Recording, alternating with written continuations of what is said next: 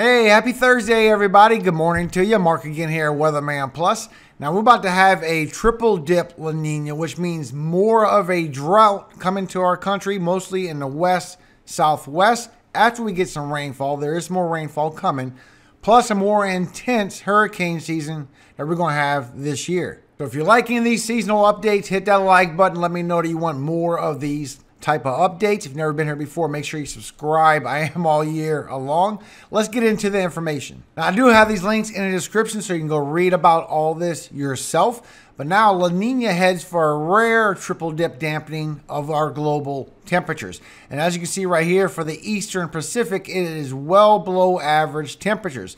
And usually with all this sinking air going on, it messes with the upper level winds over here in the tropical Atlantic. Way less wind shear, so these storms could strengthen very quickly without a lot to maybe suppress it. Plus well above average temperatures going on. And that's going to be going on pretty soon. And this is why it matters, because La Nina, which is characterized by cooler than average sea surface temperatures in the equatorial Pacific Ocean, has repercussions for the Atlantic hurricane season. Such events tend to weaken upper level winds over the Atlantic Ocean, creating more favorable conditions for tropical storms and hurricanes to form and strengthen. So for this reason, more forecasting groups in the public and private sectors are predicting an above average hurricane season for this year. And you can see right here that it says the South Pacific may be facing a potential third appearance of La Nina in a row, which could bring more rainfall to an already saturated eastern Australia and continue the trend of intense hurricane seasons along the east coast of the United States and drought conditions in the country's southwestern states. This rare occurrence has only happened twice since 1950.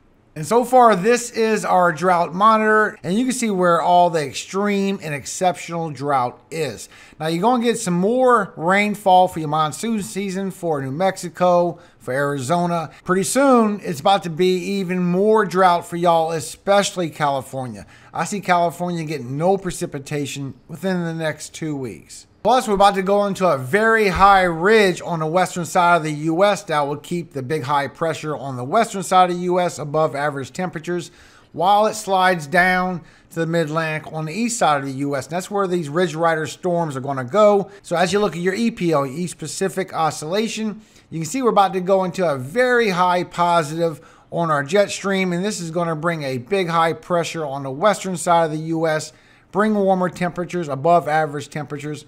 But it's also going to bring these storms down into the mid-Atlantic and the south and southeast. And this is where our pattern is going to be for quite some time. And this is the EPS. This is the Euro medium to long range forecast confidence. And it has it all the way until the 7th, pretty soon, starting all the way until the 16th, 15th, or 16th, that we're going to be in this crazy pattern. And this is what that looks like. As you look at your 200 millibar height, you can see right when you get around June 11th, you get a little high ridge before then, just like they say, June 7th.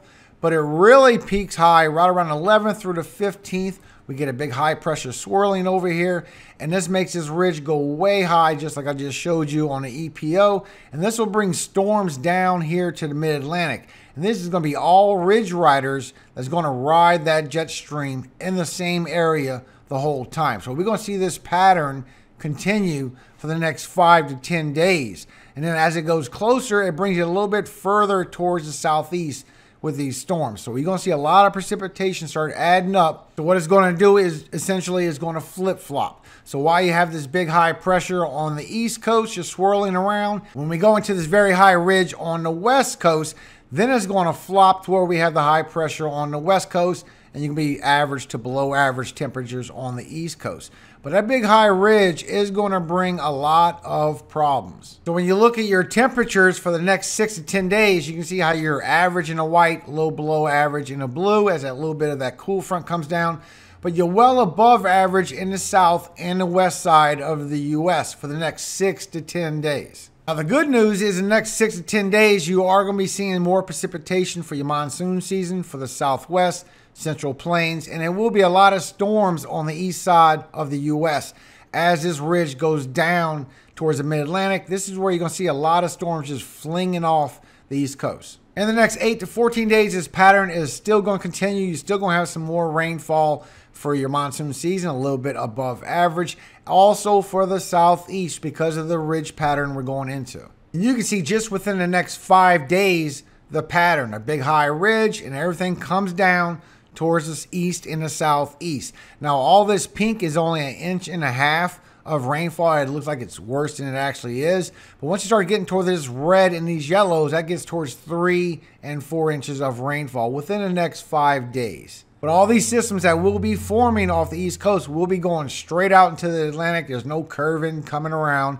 There could be some winds along the coast. But you also can see here that typically every 3 to 4 years, water temperatures in this zone will oscillate from warmer to cooler periods, with some periods simply near average, known as the neutral periods. Now, right now, it is unusually cool by spring standards, and as of May 4th, the central and eastern equatorial Pacific Ocean water was 1.2 degrees Celsius cooler than average, and 1 degree Celsius is a big difference in the ocean, guys. The coolest in May in 22 years, according to a tropical scientist. The coolest in May in 22 years. And April's anomaly was 1.1 degree cooler than average, and it was tied for the record cool anomaly with 1950. That's how far back we're going with making these records again, guys. So the last time it was this cool in April was 1950, and the last time it was this cool in May was 22 years ago.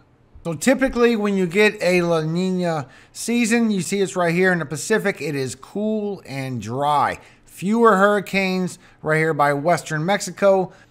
But for the tropical Atlantic, it's worse. It makes it more hurricanes, weaker vertical wind shear and trade winds, less atmospheric stability.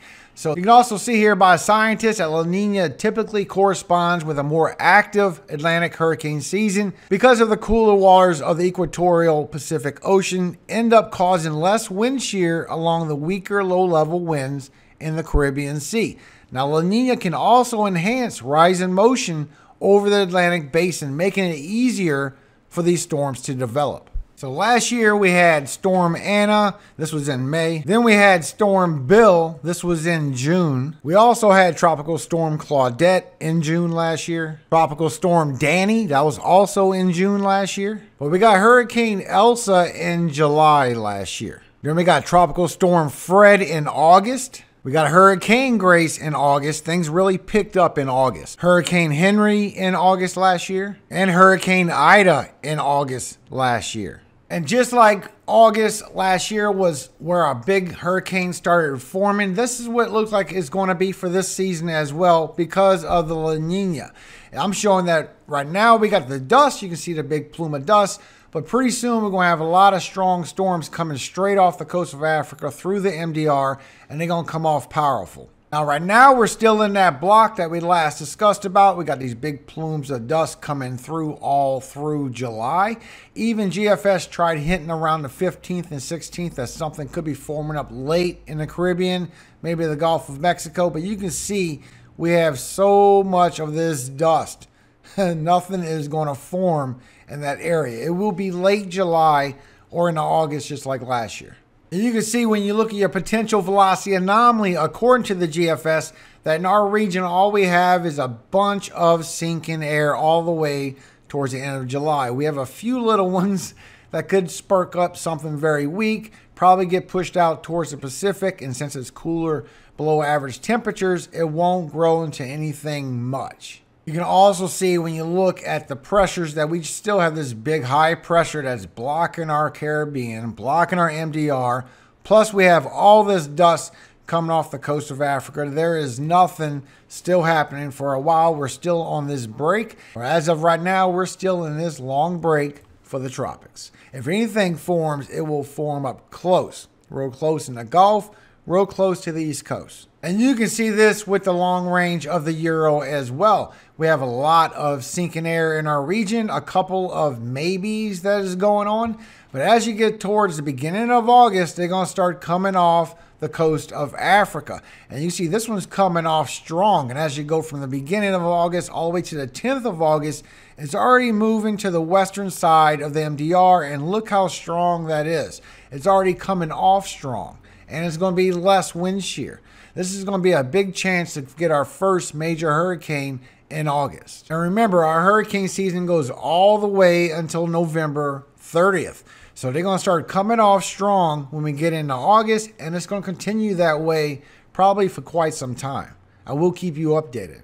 So usually in July, we could get some form up by Eastern Caribbean over here by Western MDR, and a lot of them form up close on the East Coast and the Gulf of Mexico. But in August is where it starts to really start strengthening up. We really get our warm temperatures. Gulf of Mexico is already very hot already.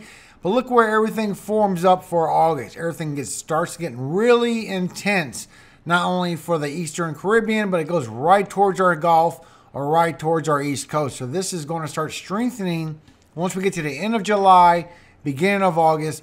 We're going to start having some quick problems coming out of the tropics. So I just wanted to give y'all a quick update on what it was looking like the next season we're coming into. It looks like it's going to be another La Nina, guys, and that is a triple dip. That right there is very rare. And not only is a triple dip La Nina very rare, it is also looking like we're probably going to have a very intense winter that we're going into after hurricane season. So it's some intense weather patterns that we're about to come into, guys, all because of this La Nina pattern.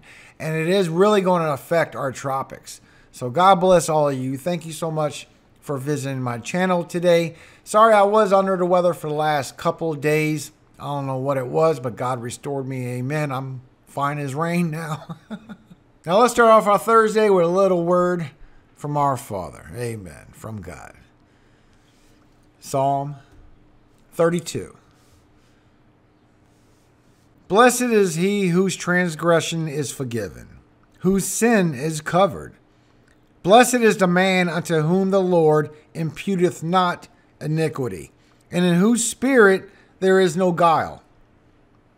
When I kept silence, my bones waxed old through my roaring all the day long. For day and night thy hand was heavy upon me. My moisture is turned into the drought of summer. Selah. And remember, Selah means think about what you just heard. So let's do that again. For day and night thy hand was heavy upon me.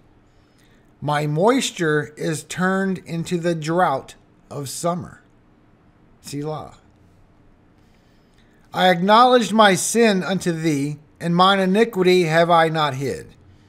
I said, I will confess my transgressions unto the Lord, and thou forgavest the iniquity of my sin. Selah. For this shall every one that is godly pray unto thee in a time when thou mayest be found. Surely in the floods of great waters they shall not come nigh unto them. Thou art my hiding place. Thou shalt preserve me from trouble. Thou shalt compass me about with songs of deliverance. Selah. I will instruct thee and teach thee in the way which thou shalt go. I will guide thee with mine eye. Be ye not as the horse, or as the mule, which have no understanding, whose mouth must be held in with bit and bridle, lest they come near unto thee. Many sorrows shall be to the wicked, but he that trusteth in the Lord, mercy shall compass him about. Be glad in the Lord, and rejoice, ye righteous, and shout for joy, all ye that are upright in heart. Amen.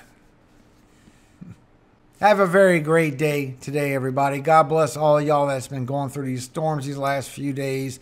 Power outages are still fluctuating everywhere. I pray the best for you. God bless you. Thank you again for visiting my channel. I do appreciate every single one of you. And all power, all glory does go to Yahweh, God of Jacob, our Father, our God. And he can restore you. Just pray to him, for he controls the waters. Amen. Hallelujah. Have a very blessed day, everybody.